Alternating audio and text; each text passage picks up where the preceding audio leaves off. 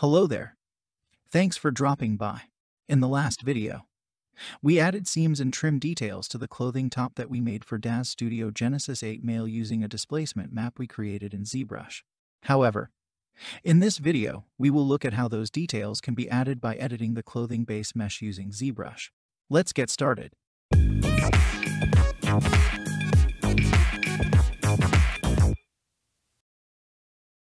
I have once again preloaded the Genesis 8 Male development version and the clothing top we created in Daz Studio. Select the clothing top. This time, we will export only the clothing top to ZBrush using GoZ.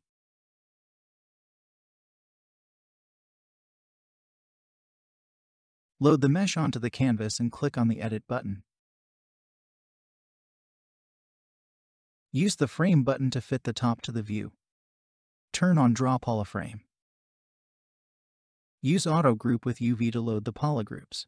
I prefer to work with the back face of the mesh visible. We can do that by turning on the double option. We will mask the border using the Mask by Feature function with only the border option selected. Our next step will be to expand the masked area with the Grow Mask option. Using the Grouped Mask function, we will create a new polygroup out of the mask. Click and drag on the empty area to clear the mask. Next, locate Panel Loop under the Geometry panel.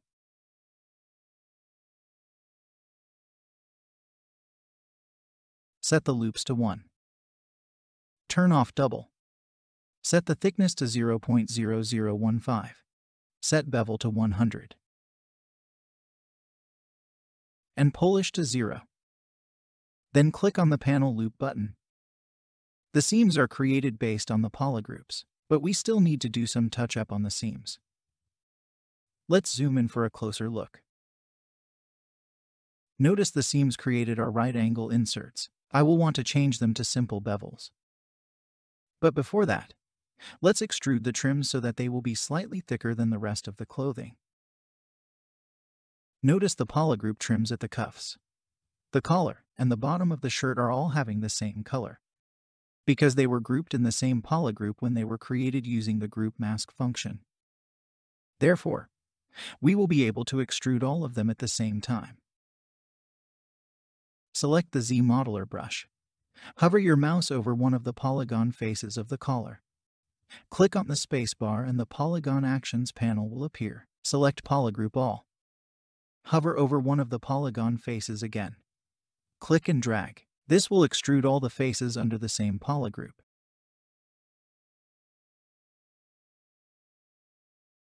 This looks okay. Notice the trim area at the cuff and the bottom of the shirt are also modified.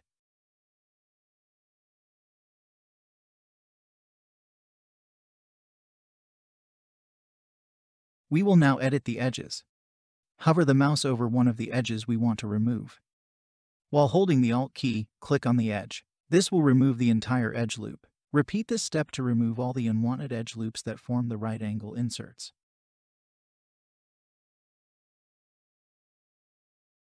Use the X key to activate the symmetry function so that we can edit both sides at the same time.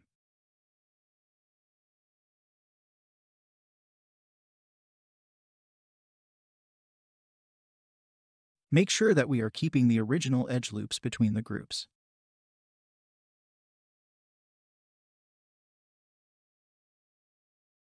Let's click on the Polygroups button and flatten the mesh to look at the UV of the mesh. The UV map we created before will no longer work since new polygons were created during the extrusion of the groups. The new polygons are mostly overlapped at the edges of the existing UVs. We will need to regroup them manually. Select the Mask Lasso tool. Mask out the area of the polygon we want to regroup under the same polygroup.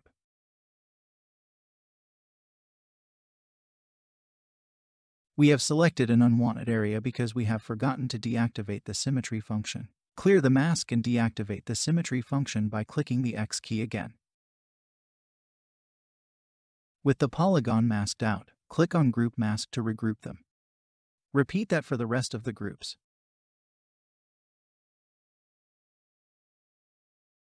Control-click on the polygroup to hide the completed groups and leave the ungrouped polygons. Click Group Visible this time to group remaining polygroup. Unflatten the mesh and click on Auto Group with UV again to load the new groups onto the mesh.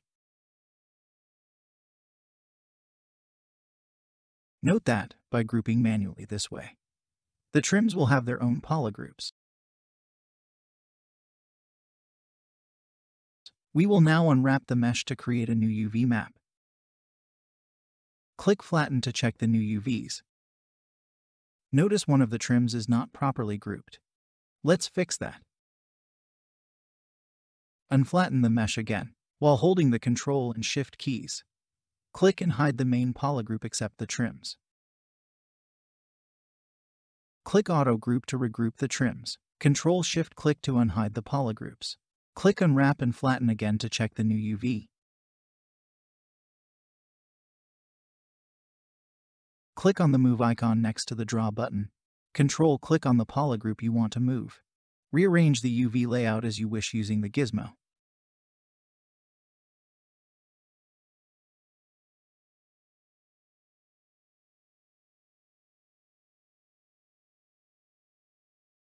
Click the Draw button after you're done with the layout. Unflatten the mesh. Don't forget to flip the UV as explained in Part 2 of the Creating Clothing for Daz Studio video. We can now export the edited mesh to Daz Studio with GoZ. Leave the Convert to Subdivision surface checked and click Accept. We can delete the clothing base mesh since we no longer need it. Check out our newly edited mesh by choosing the Shaded Smooth view. Let's rig the new mesh to fit Genesis 8 Male using the Transfer utility.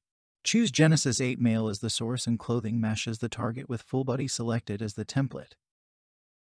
Add the Smooth modifier and choose the appropriate content type from the drop-down list.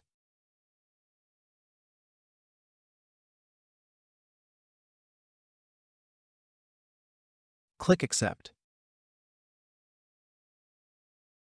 The mesh will be reset to base resolution.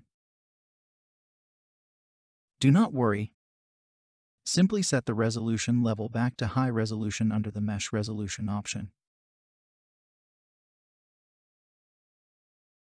Let's give the top a color.